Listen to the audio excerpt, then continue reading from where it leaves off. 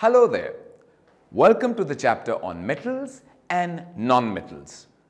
Today we'll be learning their physical properties and their chemical properties, how they react with acids and bases, what are their applications in several industries and more. So are we ready? Let's get started. The earth is full of things, solids, gases, liquids, right? And all these or any of these primarily fall into either the class of metals or the class of non-metals. Like I told you a while back, these metals and non-metals have existed since the formation of Earth. Let us start off by understanding the physical properties of these two classes. If you have a sibling and you both are completely opposite of each other, then you would be something like metals and non-metals. These two classes exhibit completely different physical properties, and let me list them for you. At room temperature, all metals, with the exception of mercury, are in solid state. And if they are subjected to high temperatures and other specific treatments, they can be drawn into wires and sheets. For example, you must have seen the aluminium foil that your mom uses to wrap your sandwiches in. That is a metal drawn into a thin sheet. You must have also seen electrical wires, that is metal in its wire form. And the property of metals by which they can be beaten into thin sheets is called malleability. Similarly, their ability to be drawn into wires makes them ductile. Materials like coal and lead do not possess these characteristics, and hence they are classified as non-metals. Also, non-metals can be solids, liquids, or gases.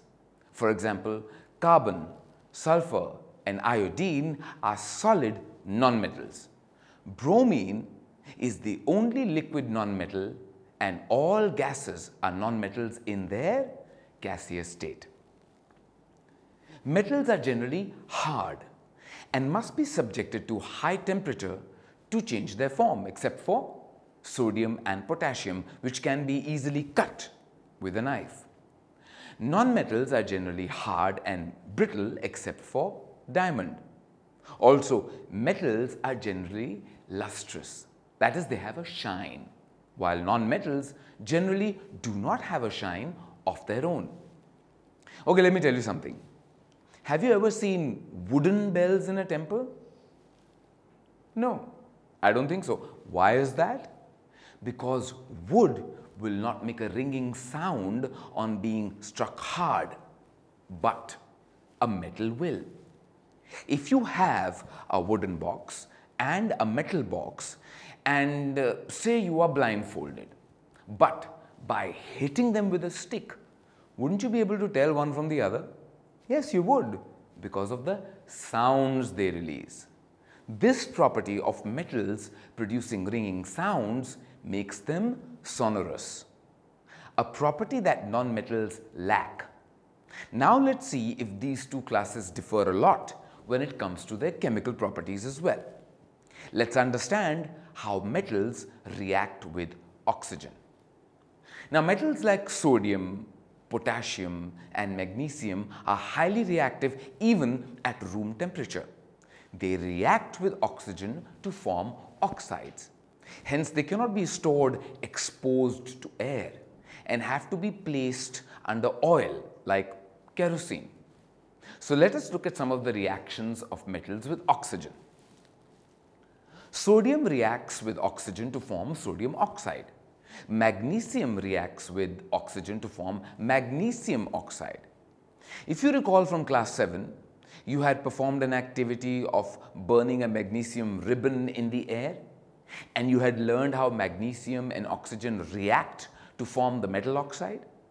So let me show you how these reactions pan out. First, with sodium. 4 molecules of sodium react with 1 molecule of oxygen to form 2 molecules of sodium oxide. Now, what about magnesium? Well, magnesium also reacts with oxygen in the same way. Two molecules of magnesium react with one molecule of oxygen to form magnesium oxide. Now moving on. Let us now look at how non-metals react with oxygen. Like metals react with oxygen to form metal oxides, non-metals react with oxygen to form non-metallic oxides. Let's start off with a very simple example of carbon. Carbon reacts with oxygen to give carbon dioxide. Similarly, sulfur burns in oxygen to release a gas called sulfur dioxide, which has a very pungent smell and is suffocating when inhaled. Now we saw that metal oxides were basic in nature. Let's find out what is the nature of non-metallic oxides, and for that, let's perform a small experiment. Take a small amount of powdered sulfur in a deflagrating spoon, which looks like this and is also known as a combustion spoon. Now heat the powder. If a deflagrating spoon is not available, another option is to take a metallic cap of any bottle and wrap a metallic wire around it and give it this shape. As soon as the sulfur starts burning, put the spoon into a gas jar or a glass tumbler and cover the tumbler with the lid so that the gas does not escape. Remove the spoon after some time and add a small quantity of water into the tumbler and replace the lid. Shake the tumbler well and then check the solution with red and blue litmus paper. You will see that the red litmus remains unchanged, but the blue litmus turns red.